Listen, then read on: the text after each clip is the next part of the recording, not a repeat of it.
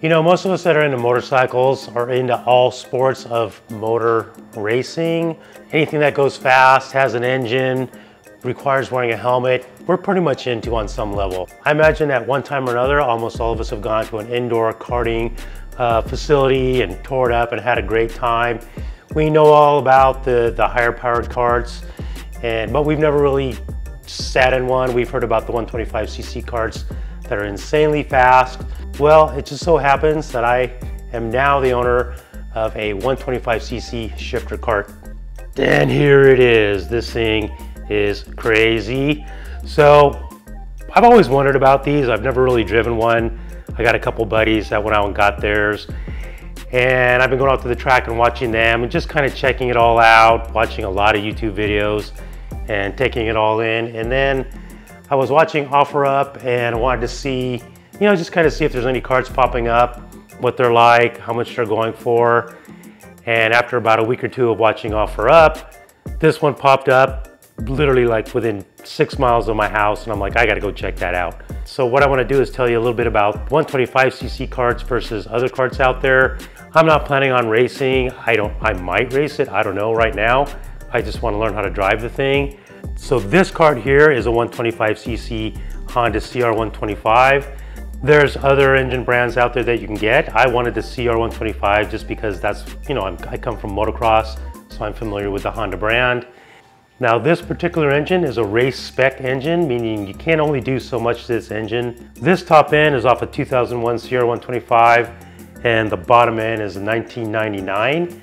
And this thing rips. All I've done is driven it once through the neighborhood and I was like, wow, these things, once they hit the power band, they throw your head back in the seat for sure. Now this engine runs off straight VP fuel, C12. It's literally $17 a gallon for the fuel in this kart. That's just crazy. So, you know, and these karts here, the Shifter karts, they burn more fuel than the other style karts. So this is the most high maintenance kart you can get your hands on for sure. Now real quick, a brief on karts. There's karts out there that are 100 cc's, they're automatic, they electric start. There's other karts out there that have 2 speeds. And then there's this Shifter Kart here. And let me tell you why it's a Shifter Kart. So right here you've got your shifter for your right hand, and then this is your clutch over here. It's actually a hand clutch right here, and the only time you use the clutch is when you're stopping and taking off. You don't use it while you're driving the car. And it's just like a dirt bike. You basically go forward for first gear, and then the rest of the gears you just pull it back. Now you don't clutch it for the gearing like I just said. All you do is you let off the throttle real quick, shift, get back on the throttle. And then over here on the left side is your foot brake. Now the 125cc karts, like these are the top of the line go-karts you can get. And I didn't want to bother with working my way up to a Shifter Kart, which some people do. I felt like, because my buddies are doing it and they had motocross background, that I'd be able to do it. You know, I've been in motorsports for a long time. I know all about shifting. I'm familiar with all the motor skills you got to have to control a shifting machine. When I go to the go-kart, when I go to the indoor go-kart places, I'm usually like top 5 of the week with my speed times. So I know pretty much what I'm doing in a go-kart, but this thing will definitely have a learning curve that, you know, I'm excited to learn to do. But like I said, my buddies are doing it and they're taking right to it. So almost all these go-karts, they have like a computer up here on the steering wheel. It tells you a lot of information, lap times, speeds, temperature in your engine, stuff like that. And I still need to learn some of this information, but that's a nice feature to have. Now the 125cc karts over other karts, I think all the other karts styles you can buy only have rear brakes. And you can see right here, disc brake on the rear axle. The 125 karts actually have disc brakes on each front wheel also. So these things go from hauling butt to slowing down super fast. Now the rear axle on these things, it's a solid rear axle, so you have a posi rear end. So what that means is, if you're going with this kart and as soon as you turn that front wheel, the kart's gonna slow down. It's gonna wanna bind up because of your rear axle. There's no differential. So the idea with these karts is to keep the front wheels as straight as possible at all times. The tighter you turn, the more the kart's gonna wanna slow down naturally. Now the crazy thing with these karts is they have these hard seats that are solid mounted, and really important to get a seat that fits you. This seat's actually too small for me. I can squeeze my butt into it, but I'm really tight, and that's not wearing any kind of rib armor or anything like that.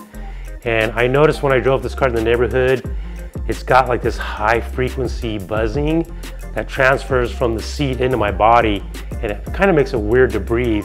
So when I put in my new seat, I'm gonna do some rubber grommets here.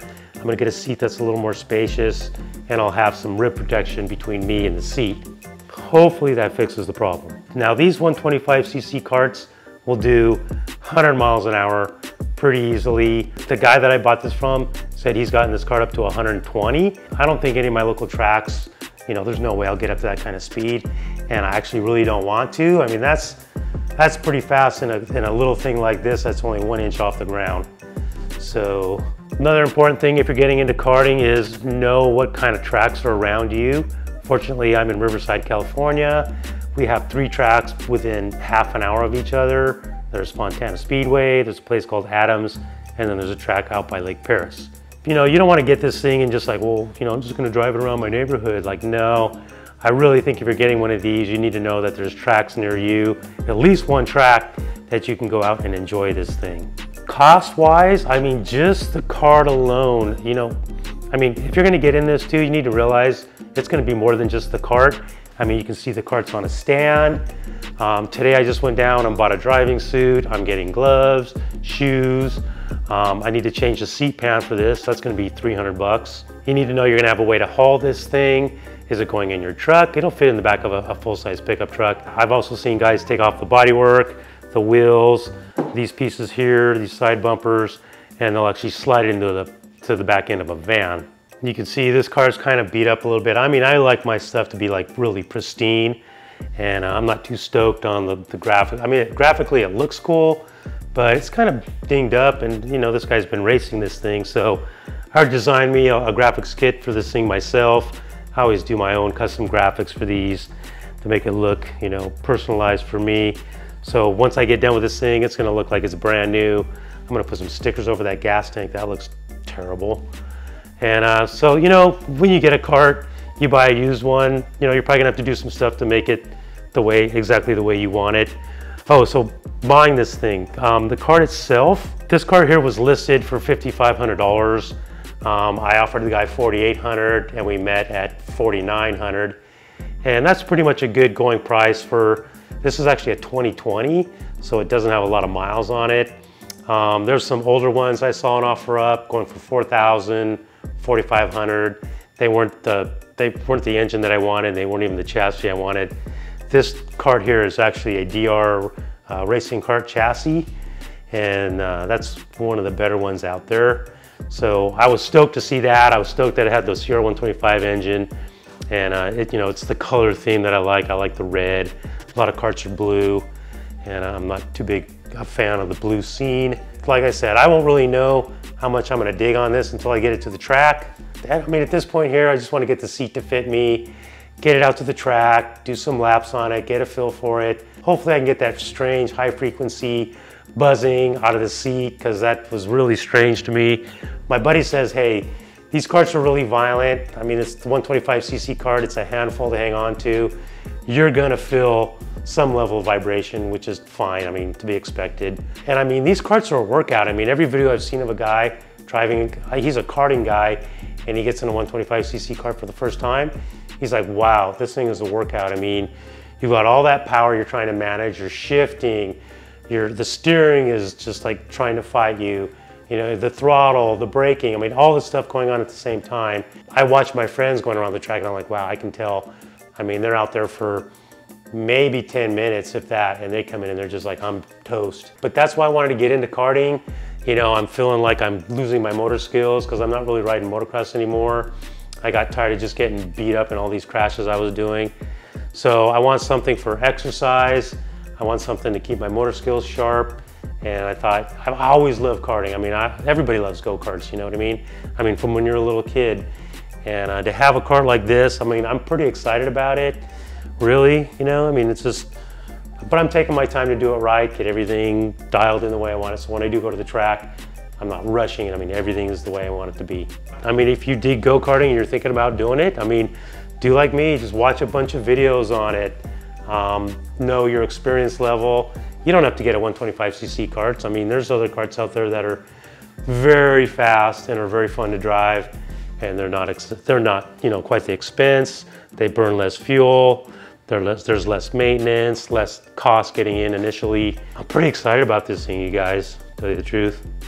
So even though my YouTube's really about motorcycles, I mean, hey, this is about my life too, and my life's all about motorsports. So I'm probably gonna produce some additional videos on this thing. I'll definitely do. I think I'm gonna do a video about all the expenses it took for me to get into it. When I get ready to show you guys everything, there's still a lot of things I need to buy. And once I get all that together, I'll do a video on that. I definitely want to do a video about like my first day driving this thing, like the experience of driving it. I'll have a helmet cam and talk about it afterwards. And I got a feeling that's going to be a pretty gnarly video. Anyways, guys, thanks for hanging out, checking out my new toy here.